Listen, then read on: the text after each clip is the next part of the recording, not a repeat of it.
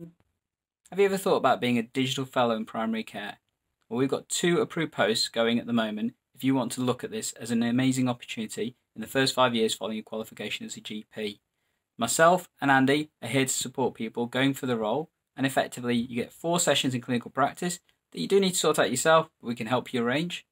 In addition, you also get 4 sessions looking at a project that you are working on to help the digital integration in primary care, and we've got a couple of ideas to try and help you deliver that.